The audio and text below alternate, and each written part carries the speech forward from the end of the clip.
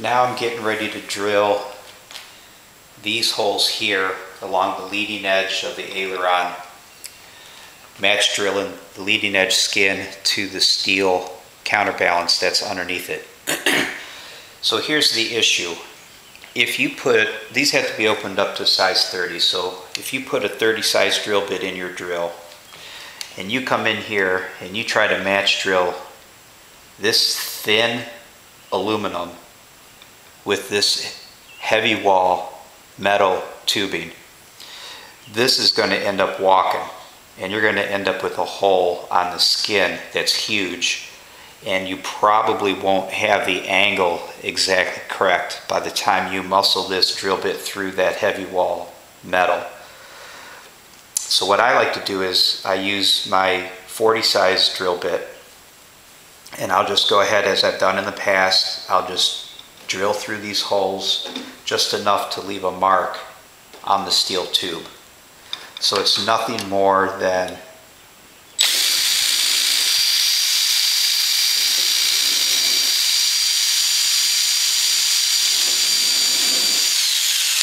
that's it, just to leave a nice indentation on the tube. I'll do that obviously for all these holes, disassemble, pull the tube out, and then I'll figure out how I'm going to mount this on my drill press, and then finish drilling the hole in the tube on the drill press so I can get it straight and I can get it to the proper size, and then these holes here on the skin don't get mutilated, they don't get oversized, they don't get, you know, basically drilled out of shape. So let me finish these and then we'll go over to the drill press. What I've elected to do is go ahead and remove the clecos from the leading edge just along the bottom. So I took these clecos out, which loosened up the skin just enough so I could slide out the counterbalance weight. So now that I have the counterbalance weight removed, I'll go ahead and drill it on the drill press just like I talked about a moment ago. And then I'll bring it back, I'll slide it back in place. I'll put these clecos in with the new holes that I just drilled along here, and then I'll cleco this back down. Well, before I do that, when you read through the instructions, you have to take the trailing edge off because you got to do some drilling in here. So I'll go ahead and put the counterbalance in, cleco it along this leading edge with the holes that I just drilled, and then I'll take this skin off. Once I have this skin off, I'll go ahead and re-cleco the entire leading edge back in place. I like doing it this way because this assembly is clecoed and it's square and it's true, so I like to leave it that way, remove what I need to remove to drill, then put it back, and then I can take this off and put this back together. So that's my method. Now that the weight's out, I'm going to go ahead and set it up on the drill press. Here's my setup for drilling the counterbalance. Of course, everybody's situation will be different because I have no idea how your shop is or your hangar is laid out. So obviously I've got the drill press, I've got a small vise on top, I've got the counterbalance in the vise, I've got the counterbalance level, and I've got my cabinet here. All I do is open up a drawer. I open up a bottom drawer, put some 3/4 inch plywood across it, and then I can adjust my stand as needed to get the counterbalance level. So now at this point, it's just a matter of making sure that the holes in the counterbalance are perpendicular, that the tubing is not rolled in such a way that the holes are not straight up and down. I basically just do that by eye using the drill bit as a guide. I know the drill bit is vertical, and then I just roll the tube until the hole comes and lines up with the drill bit. And now it's just a matter of drilling the holes and moving the counterbalance down to drill them, or taking the counterbalance off and turning it around. So I can drill half the holes, take the balance out, flip it around, do half the holes. Since this is relatively thick steel, it's roughly 1/8 inch wall steel, you want to use a slow speed and cutting fluid to drill these holes. So I'll do that next. Alright, so here we go. I like to use my cutting fluid of choice is called Tap Magic. It's just something that I prefer, so I put a little bit of that on a little acid brush and just put a little bit on each hole that I'll drill. And again, like I said, slow speed, take your time.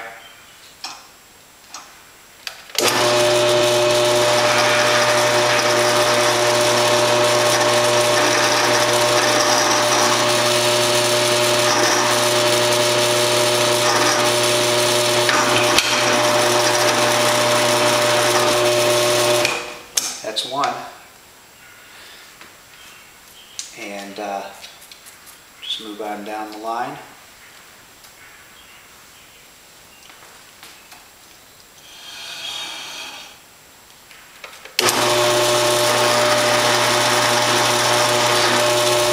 I'm going to switch glasses. I gotta get my better glasses so I can see.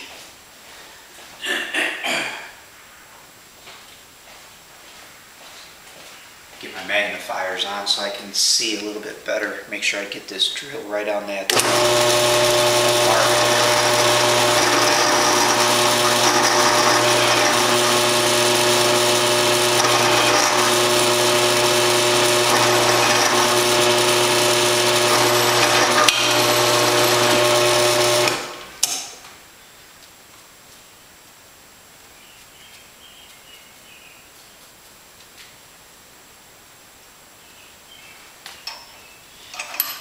Alright, so now I've got to move the vise, otherwise it's going to drop off the table. So what I'll do is, I'm going to go ahead and put this drill bit back down through this hole and lock the drill press in place. So that will keep the tube from rotating. Now I can move my vise and retighten it. Now I can move the drill out of the way, and now I can move my pipe. So that just keeps these holes all in alignment.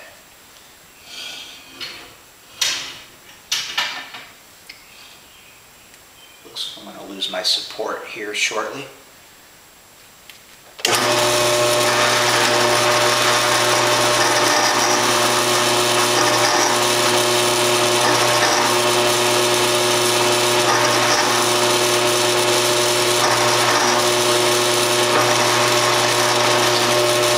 See what a difference that slow speed makes?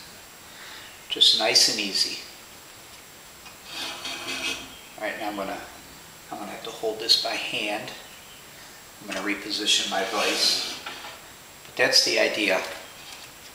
And again, I don't know, I can't tell what every individual's shop setup is like, but this works for me. It's a little tedious, but it does work and it's quite accurate.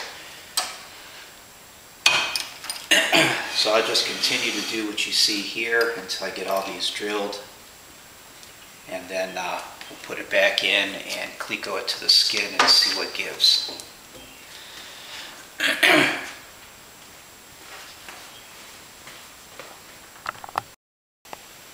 The counterbalance is now slid back in place on the aileron. I should mention that when I had drilled this, I started out with a number 40 drill bit because that found the mark that I had originally made using that same drill bit. It found that mark very easily, and I went ahead and pre-drilled all these holes with a number 40 on the counterbalance. Then I came back and drilled it to the proper size, which is a number 30. So this is now a number 30 size hole. The holes in this counterbalance are all number 30. Now if you remember, we have not drilled these holes yet. I just used a number 40 bit through this existing hole to mark the counterbalance. Now that this is the proper size number 30 hole, all of these can now be match drilled to the counterbalance. since the counterbalance is steel and it's thick-walled, it will help guide these number 30 holes here when you go to enlarge them. So it should match really well now that you match drill these up to the proper size to match the counterbalance. So let me do that. I'm going to drill these out in Cleco as I go and see what gives.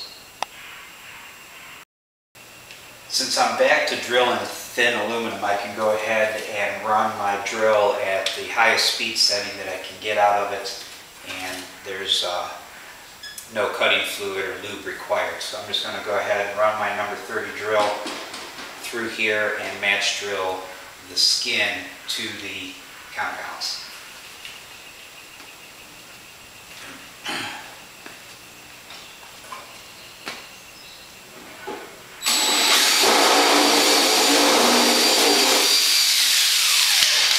So that's a good sign. I got that one to find its way.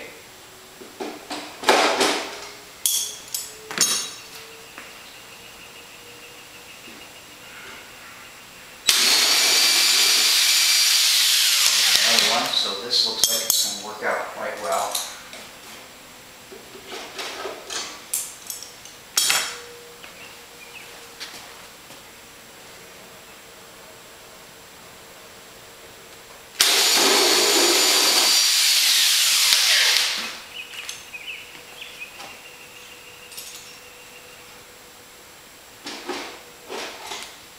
Some of these Clecos still have fuel tank sealant on them.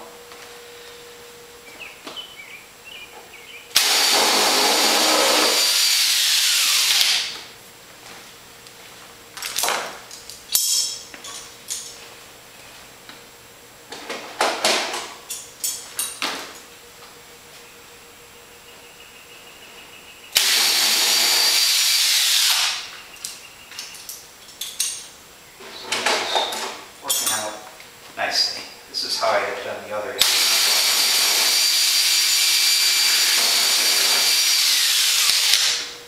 Should have eye protection on now that I think about it.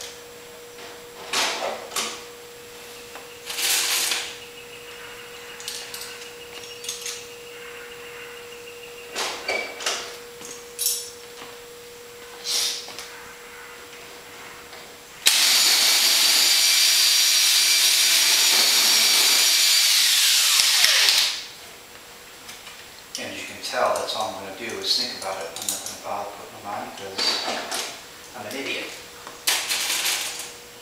And I'm a little excited to get this done.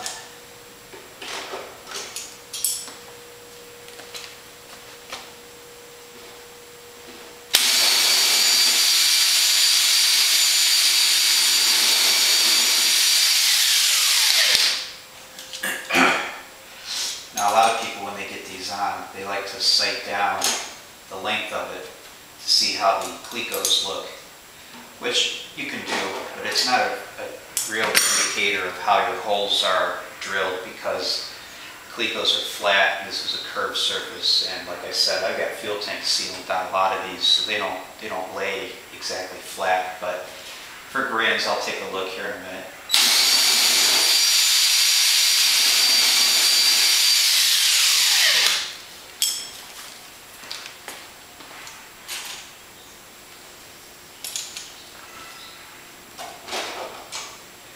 So there it is.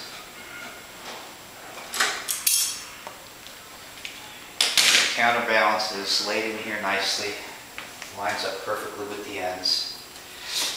And if I just sight down through here, that is actually pretty darn nice. This one here looks a little off, but I'm going to guess it's because of the fuel tank sealant. Or maybe it's just slightly off drilled. Which is no big deal. The soft rivet will take care of that. Yeah, looks good. There you have it. Moving on. Here's the leading edge assembly with the counterbalance pipe back in place as per the instructions. At this point, you're supposed to drill, you remove this bottom cleco here, and you use a long drill bit and you go through this hole. You come across to this pre-punched hole here on the nose rib and drill into the counterbalance. Now again, all I did was go through the hole and make a little mark on the counterbalance, just like I did with these leading edge holes. And then this gets disassembled, and then that hole on either end will get drilled all the way through on the drill press. Again, because this aluminum is so thin, this is thick steel and it's curved, you've got a little bit of a potential for the drill bit to meander around in here and make this hole too big. So just mark it, pull it out, and drill it. So that's what I'm going to do next, and then I'm going to go ahead and do all the cleaning and edge finishing, dimpling, and all that good stuff.